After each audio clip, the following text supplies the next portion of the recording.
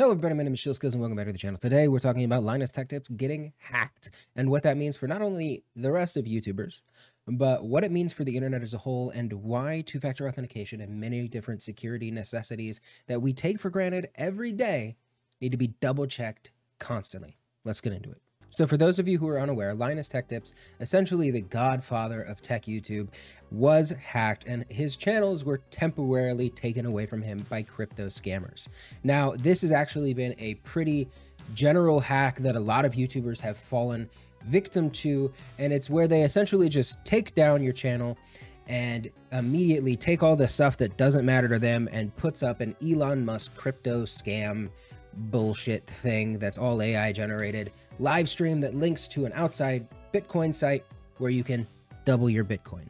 Now, obviously, this is a scam. Obviously, this is not a good thing. Obviously, Elon Musk isn't like behind this, but it's an AI generated scam that is actually taking people for granted and it's crippling channels across the board. Linus Tech Tips was able to get his accounts and stuff back. He made a YouTube video about that. You guys should go check it out.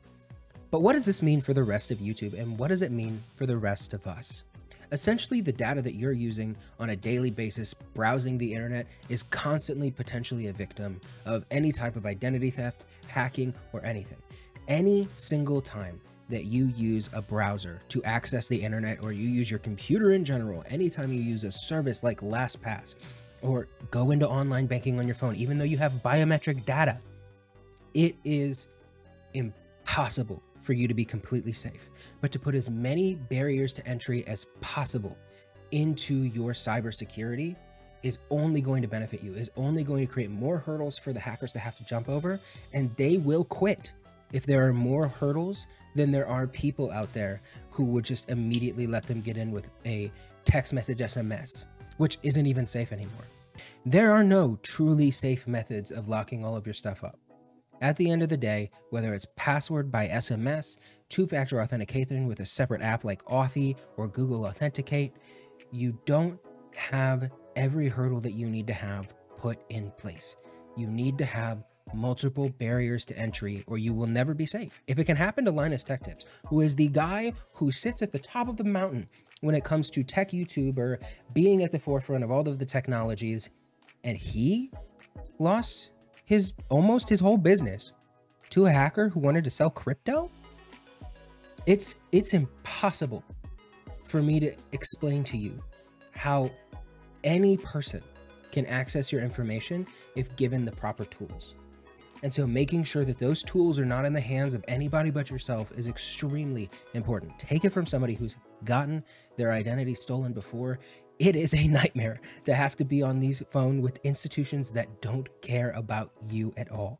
Yeah, I find it very entertaining that the places, the things that I use that have the worst security are government services and banking services.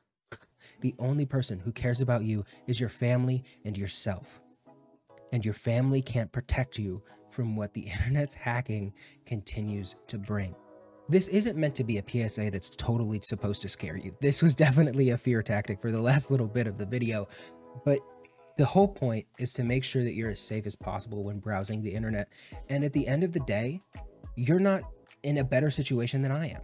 I need to lock down everything. This Linus Tech Tips example is another reason that we need to pressure companies to make sure that they have securities, because at the end of the day, banks are falling victim to theft.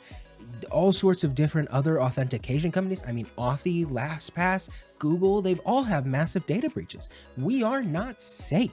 These companies are taking shortcuts where they can to save money, and they have our data in their hands. So we have to make sure that whatever we give them, we can back up and we can keep safe. And whatever we don't have to give them, we don't give them. Let me know what you guys think about this whole situation, especially the Linus Tech Tips end of it, because I'm not a high-end security professional. I can't recommend to you exactly what to do, but you should do the research to make sure you're safe. Let me know what you guys think about all of this in the comment section down below. Like the video if you haven't, subscribe if you want to see more, and I'll see you in the next one. Okay, bye.